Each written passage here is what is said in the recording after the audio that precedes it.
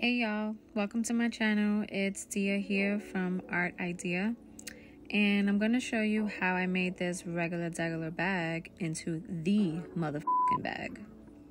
So let's start off with the materials. I used Angelus leather paint, which I'm obsessed with. I have a collection and haven't used a lot of colors yet, so it had me going.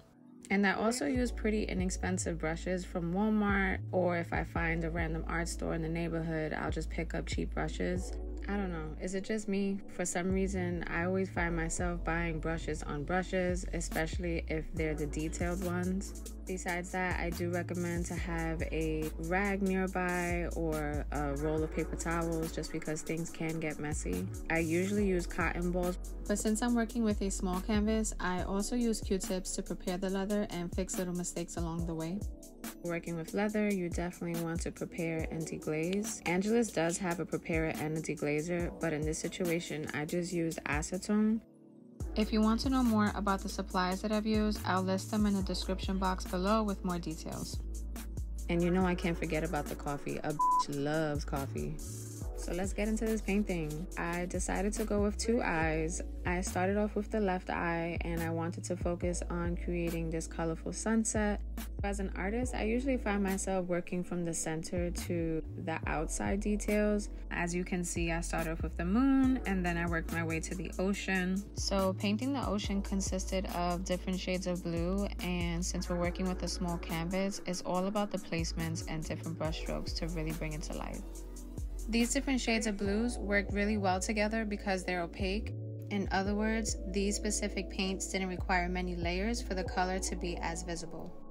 I usually paint with oil paints. I'm used to working with a range of difference between opaque colors and transparent colors, but in this situation, I'm working with acrylics.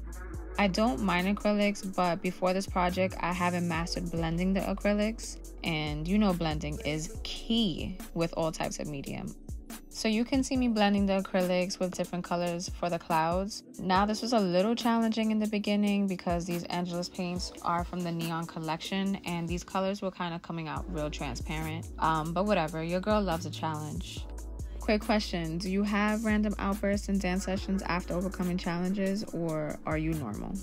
Alright, so back to the painting. The strategy is to have different brushes for different uses and speed up the process since the paint dries a little fast. I went about this by having a brush for each color and even having extra brushes here and there. And the different brushes besides for each solo color is literally to serve the purpose of either splitting the brush in half, of having one color on one side and another color on the other side, or just to even have dry brushes to do smooth blending. And my favorite dry brushes are the ones that have like the hairs coming all out, looking all crazy, but those are the best for blending. And when it comes to blending, it's all about the motion. Let me say that one more time. It's all about the motion. You want to lay the brush flat and make the brush strokes in only one direction to get that smooth blend. If you feel a little bit more experienced, then you can always flip the brush going the complete opposite direction. The trick is to make sure that the colors align to the top half of the brush and to the bottom half of the brush. And then after that, I follow up with dry brushes, you know, those really crazy looking brushes, to really blend it even more. Alright y'all, we're moving on to the night sky. So I'm using the same strategies. I focus on the center and then work my way outwards. If you want to focus more on that blending action, you could see it happening around the glow of the moon and in the pink cloud portion of this video. Aren't they so cute? If you're working on a project that involves leather, I do recommend to test out the leather paint. Ideally, you want to focus on whether the paint is translucent or opaque. This will definitely help you game plan throughout the creative process. Translucent is not a bad thing, but in this case I wanted to blend the paint thoroughly and had a minor setback since some of the paints required multiple layers to look opaque. On top of that, acrylic paints are known to just dry fast. Basically, you want to know what you're dealing with so it can be a smooth process. You feel me? Maybe you can do it inside the bag where no one's gonna see, or you can do it on a piece of leather scrap if you have around.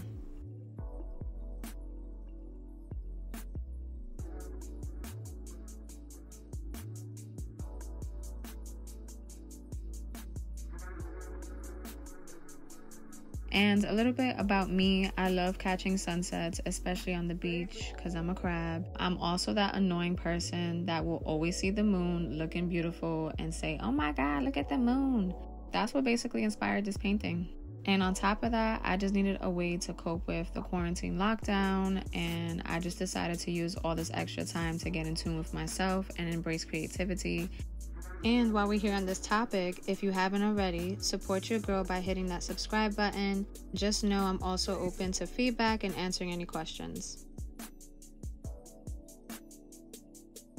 To make the stars as random as possible, just to get that real night sky effect, I taped off around the circle and placed a bag all around, not to get the paint everywhere. So yeah, I use a toothbrush that specifically is used for paint. Don't be using a used up toothbrush. We're better than that.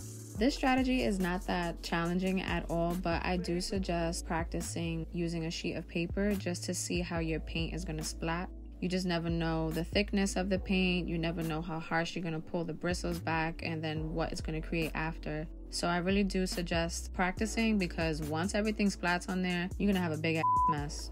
Alright, now here I'm just making an outline shape of an eye using white to give it that contrast. And I'm going to keep it a buck. This part of the video, when it comes to editing, is the real reason why I speed shit up, because I'm a perfectionist when it comes to my own work. And if I would have kept it at a normal speed, y'all would have been here for a minute. In other words, you're welcome. If you're curious to know, I'm not new to YouTube, but I did take a break. I was managing a whole career change. I enrolled myself back into school for my master's degree, which is finally almost done. And of course, just life. Like, what else can I say? Just life. But yeah, if you made it this far into this video, congratulations. You're a bad bitch. Nah, just kidding. Unless you want to. But anyways, if you like what you see, like, comment, and subscribe, and hopefully see you next time. Bye.